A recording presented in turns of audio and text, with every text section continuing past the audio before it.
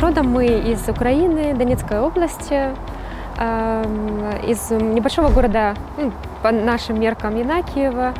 Мой муж из Горловки, это два города, как рядышком находятся друг с другом. В Горловке я училась, заканчивала институт иностранных языков, который окончил и мой муж. И вот нас судьба вместе потом свела спустя несколько лет, и мы вот встретились и поженились. Мы встретились случайно в городе Днепропетровске на свадьбе друзей, и вот наши лучшие друзья нас познакомили, и мы вот решили создать союз. Затем мы переехали, когда появились дети, переехали в наш город родной на Донбасс и прожили еще там 3 года, где появились двое детей у нас. По образованию я преподаватель иностранных языков, английского, немецкого языка, украинского и зарубежной литературы, а также и мой муж. Я работала учителем, а мой муж 8 лет проработал в таможенной академии города Днепропетровска. Но затем мы решили все-таки переехать на нашу малую родину, Киева, где жили большой семьей со своей моей мамой, отчимом и бабушкой, и жили большой дружной семьей. Муж работал в Горловке преподавателем в институте. Я была с детьми, также подрабатывала, давала частные уроки английского языка и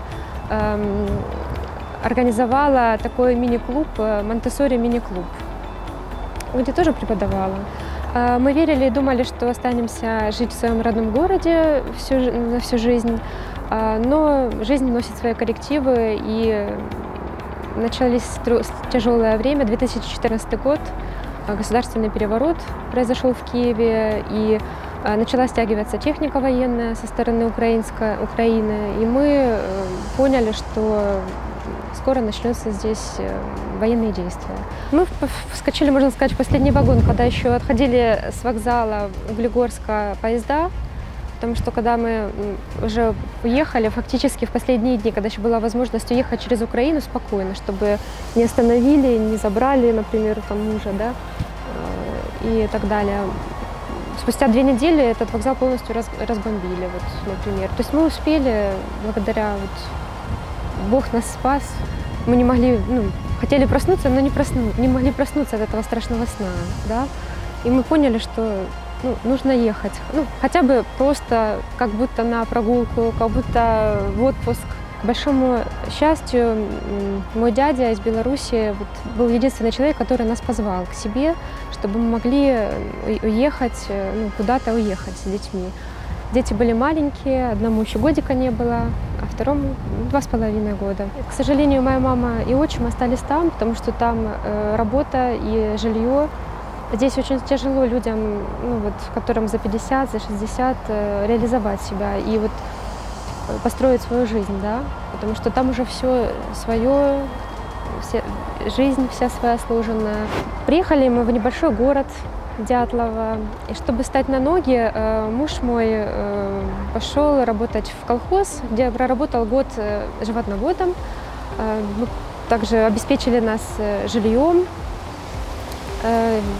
Дети пошли в садик, я в школу работать, также преподавателем английского и немецкого языка, в агрогородок Винзавец.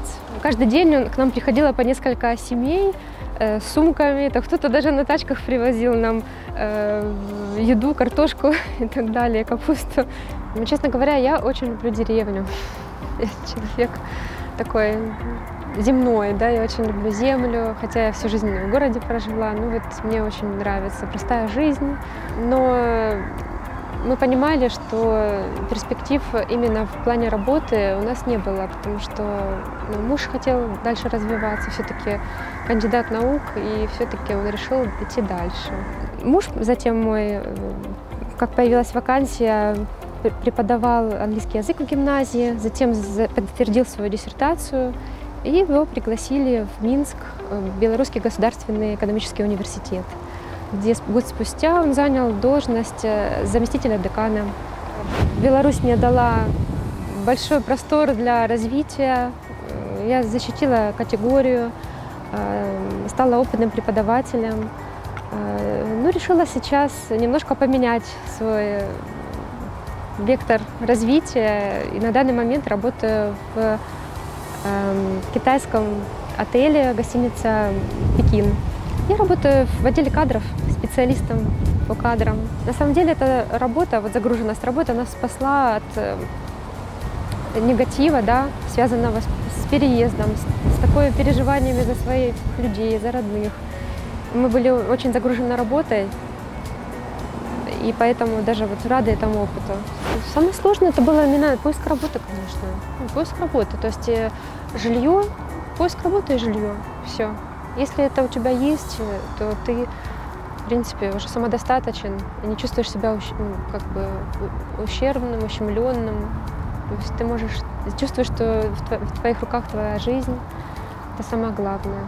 Конечно, ты не можешь быть полноценно счастлив, когда у тебя в твоих родных краях творится такая беда, и потому что все время болит сердце, душа за людей. И не понимаешь, как помочь им, не знаешь, ты не можешь ничего сделать.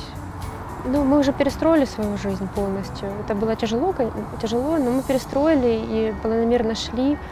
Беларусь нам дала очень много возможностей для реализации самих себя, да, и мы идем дальше. А там как жить сложится, никто не может ничего предугадать. То есть планировать даже на завтра мы не можем. Мы понимаем, что нужно жить одним днем, радоваться жизни и друг другу. У нас 2 детей, Вася и Ваня.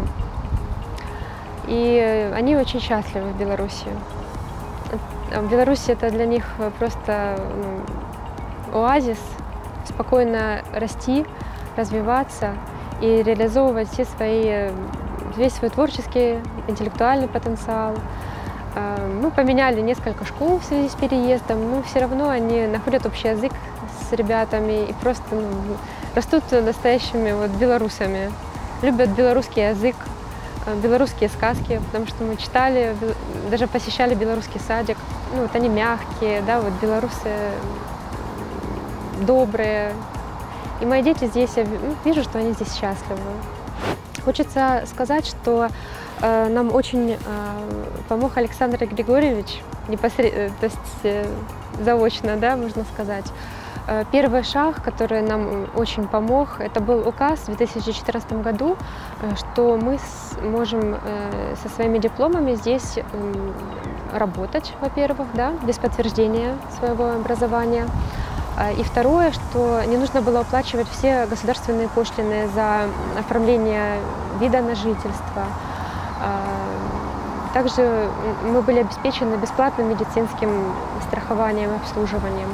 И я очень рада была услышать, что вот несколько дней назад этот указ повторился именно не только для жителей Донецкой и Луганской области, а также для всех украинцев, которые сейчас вынуждены бежать. Это дорого стоит, потому что люди беженцами не хотят быть, они хотят просто работать спокойно, жить и знать, что завтра у них будет мирное небо над головой. Это самое главное. Главное дать работу человеку, немножко помочь ему, может, вначале каким-то жильем. А дальше люди будут с удовольствием работать и обеспечивать сами себя. Мы очень счастливы, мы рады были стать гражданами Беларуси, потому что, в принципе, это для меня это, в принципе, родина, потому что отец мой из Беларуси. Мы всегда чувствовали себя здесь неущемленными, то есть мы всегда на равных правах с гражданами жили, да. Ну, просто преимущество быть гражданином такой замечательной страны. Именно, наверное, это единственная страна в СНГ, где действительно еще уверен за своих детей. То есть ты не боишься отправлять их самих. Они с 1 класса самостоятельно ездят в транспорте, мы не боимся за них, потому что, в принципе, тут безопасность на высшем уровне. Хочется сказать, что мы останемся на всю жизнь благодарны, во-первых, моим родным за то, что они не остались в стороне, а именно позвали нас в трудный момент жизни.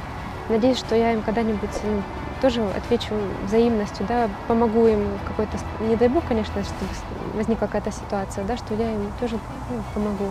Также от души хочу поблагодарить всех жителей агрогородка Винзавец, которые приняли нас с большой белорусской душой и помогли нам встать на ноги. Конечно же, особые слова благодарности это президенту Александру Григорьевичу за его помощь именно в законодательном смысле, да, что действительно, несмотря на какие-то законы, он своей рукой помог нам стать гражданами Беларуси, стать частью этой замечательной страны. И самое главное, ценное, вот мы поняли для себя, да, с мужем, это то, что ты счастлив, если знаешь, что у тебя мирное небо над головой, и ты спокоен за жизнь своих детей.